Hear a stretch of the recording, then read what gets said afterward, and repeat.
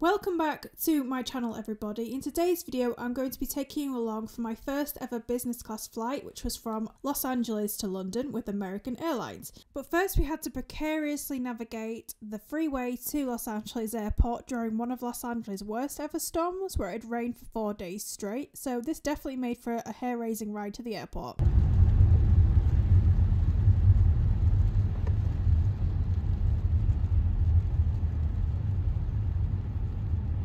So I was originally booked on this flight as a premium economy passenger, but when I went to check in, American Airlines offered me what should have been an $11,662 business class seat for just $555 as an upgrade, and I thought this was a deal that was just too good to miss, particularly as it was going to be an overnight flight back to Europe for 11 hours.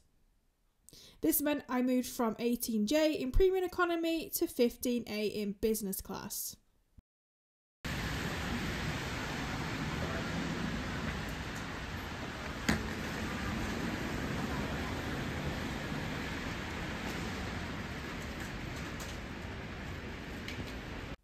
Weirdly, the check-in experience in business class was quite chaotic compared to economy because, of course, the self-service machines never work, so you have to queue up. And the queue was actually probably about 20 minutes to do bag drop, whereas economy, I don't ever remember it being that long. However, American Airlines definitely made up for this when I got to go through priority security, which took only a couple of minutes compared to a long time normally as an economy passenger. I also got lounge access because I'm now a business class passenger.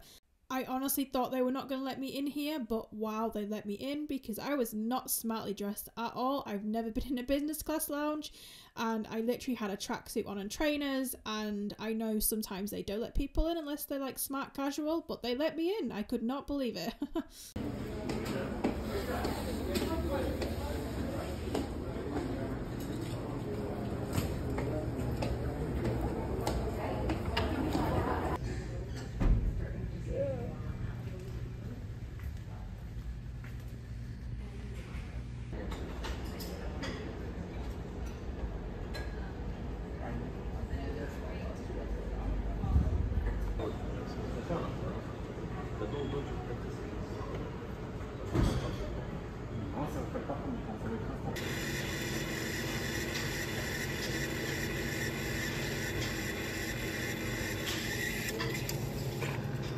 There was actually so much food on offer in the lounge, but I disappointingly decided to just get a small plate of food because I knew I was going to eat while on the plane. Don't hate me, guys. Don't hate me. Can I also just please make a comment about Tom Bradley International Terminal? Like, there are no shops, and you're probably thinking, what do you mean there are no shops? I'm literally looking at like Hermes and Bulgari and Chanel. Yes, there are shops where you can buy ridiculously expensive handbags, but there are no shops where you can just buy like essential pharmacy things that you might need, particularly as a female.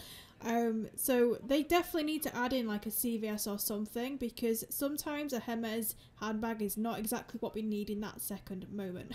I'm just pointing out, it need a bit more convenience. That'd be fantastic. But anyway, time to head to the gate.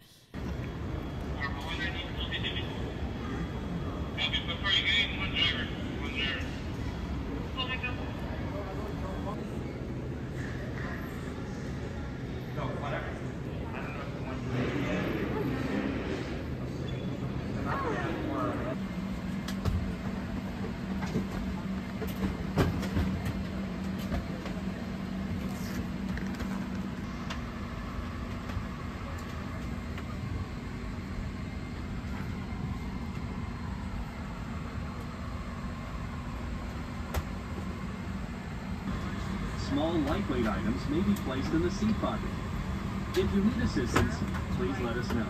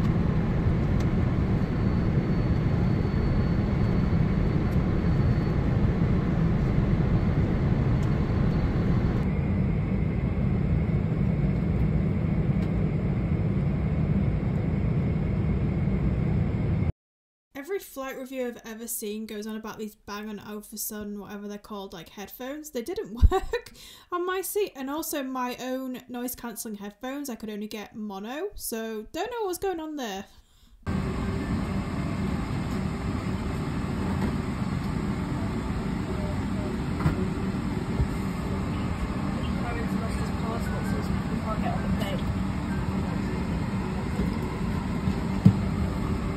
I have taken the liberty of pausing the menu so you can see what we had. So first up we had a small plate of sun-dried tomato, I'm assuming that says tartare, and then seasonal greens.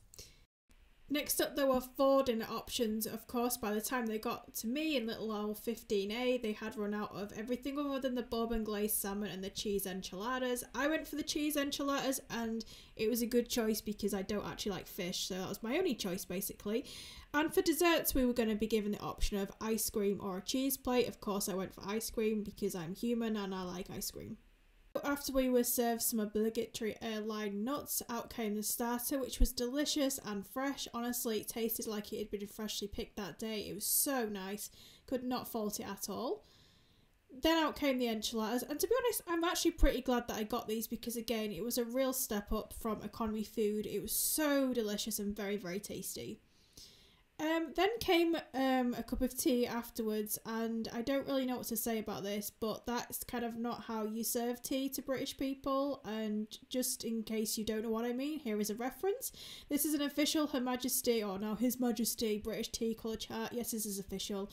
Basically, don't serve us white tea, and please don't serve Earl Grey. Just do proper Yorkshire tea and just don't fill it all with milk. Oh my god. So yeah, I didn't drink the tea, it was not good, but the ice cream came and it was absolutely delicious. Although I will say a weird thing happened is I started eating this and they turned all the lights off. My iPhone does give like more light in dark situations, but when I zoom out you can see literally I was eating ice cream in the pitch black. That was a bit odd. I think they could have waited till they collected the dishes before they turned the lights off, but hey ho. And with all that ice cream and Earl Grey and tea offensiveness, it was time to try out the flatbed, which is exactly why I bought this business class ticket, because it's pretty brutal doing a red-eye flight on an economy seat for 11 hours overnight. This was very, very comfortable, although I didn't have the best seat because I was next to the toilet. To be honest, it was extremely comfortable and, you know, it was very easy to put some headphones on and go to sleep.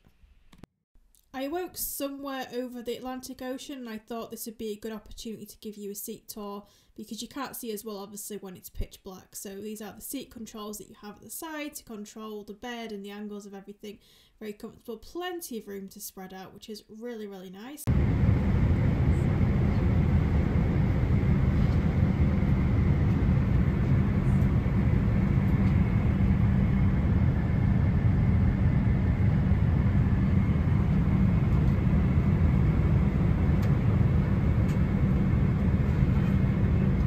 Here is also the amenity kit from Shinoa. I don't feel like it's like the best thing ever on sliced bread, but it's a kind of nice kit. To be honest, it's pretty similar to what you get in premium economy. Pen, lip balm, eye mask, just the basic general stuff. But I mean, it's free, so if you like an amenity kit, there is your amenity kit. Can I also say, whoever draws the American Airlines maps, you want a refund, mate? How come half of the UK has disappeared? I live on the East Coast and this did not appear on the map at all. I'm slightly offended. Not gonna lie, where's Grimsby? For the breakfast options, there was the option of an American breakfast or a fresh fruit bowl, and I went for the American breakfast, which weirdly had Canadian bacon. Alright then. But it was actually really, really delicious, and this scone was so hot and fresh. Oh my god, beautiful. 10 out of 10 for the food, for the breakfast, absolutely lovely. We should be landing in approximately 30 minutes. I'd like to thank you for flying with us today. We appreciate your business and we look forward to serving you again in the future. Have a great day.